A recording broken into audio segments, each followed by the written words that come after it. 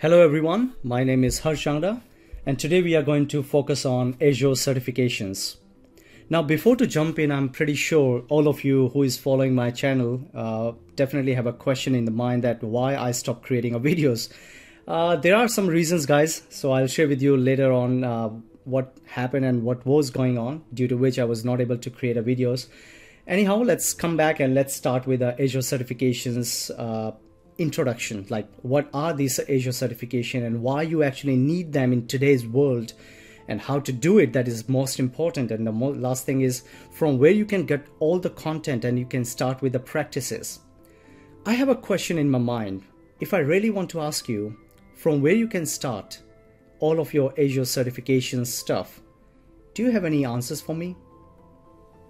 While you are guessing the options, let me help you to clarify what our Azure certifications are, why you need them, how to do it, and from where you can start. Let's begin with our very first bullet point. What are Azure certifications? These Azure certifications are actually fit for everybody. It has been introduced as per industry standards. Let's take an example.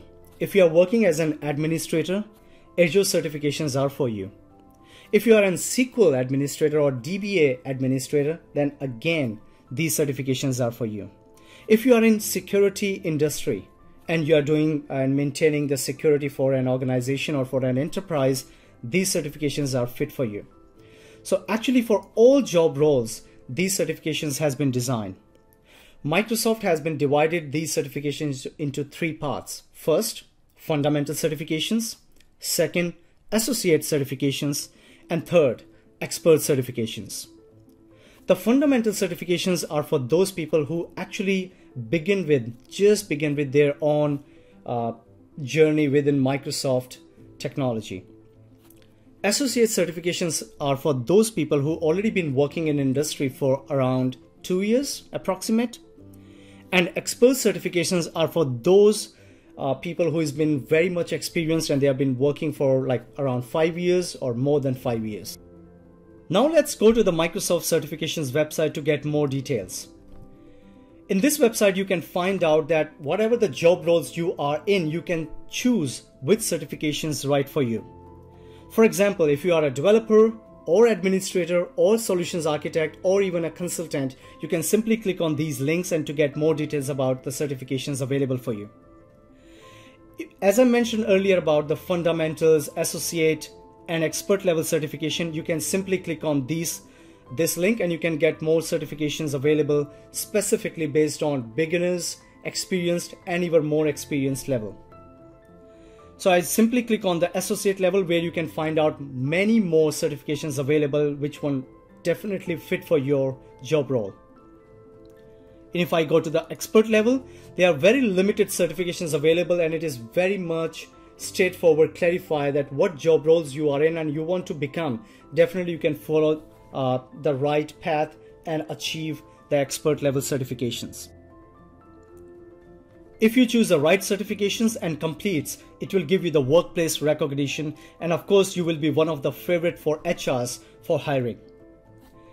Now let's go to the next bullet point, that why we need them. These Azure certification will definitely give you a deep knowledge about technology. And of course, it will help you to gain that knowledge, which will allow you to deploy the solutions within on-premises and of course in the cloud. Moreover, the Azure is focused on the cloud level, not on on-premises, but nowadays all the organizations are moving their infrastructure from on-premises to cloud. So these certification will help you to migrate all of these resources to the cloud successfully. And as I mentioned, it will definitely help you to increase your productivity because you have definitely the knowledge of on-premises as well as of the cloud after complete these certifications. The job roles you are in currently, it will give you the more focus to complete your day-to-day goals and achieve big within the organizations. Now let's go to the next bullet point, that how to do it.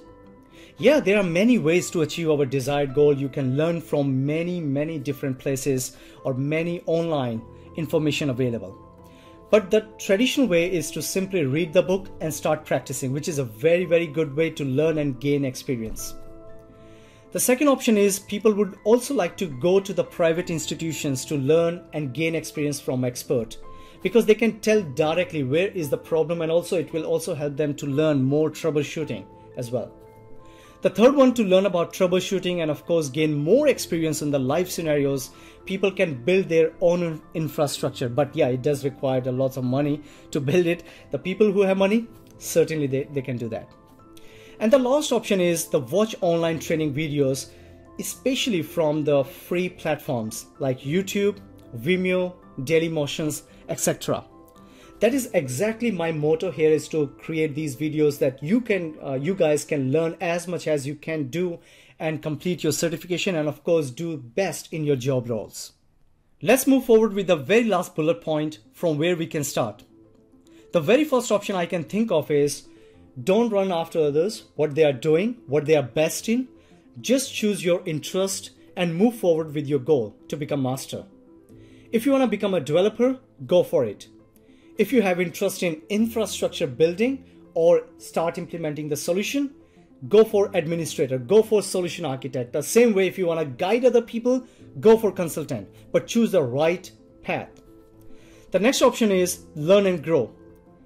From my side, there are 3 important points which always remember when you start learning anything new. The first thing is understand the technical concept. But sometimes people don't know the concept, but they start practicing something which is not a right way. You need to know the background, you need to know the basics, and then move forward with the practices, which is exactly the second bullet point. The deployment and implementation, that is all about the practices. And the third one is, during the implementation or deployment, you met some issue and you need to troubleshoot that. So start developing those troubleshooting skills.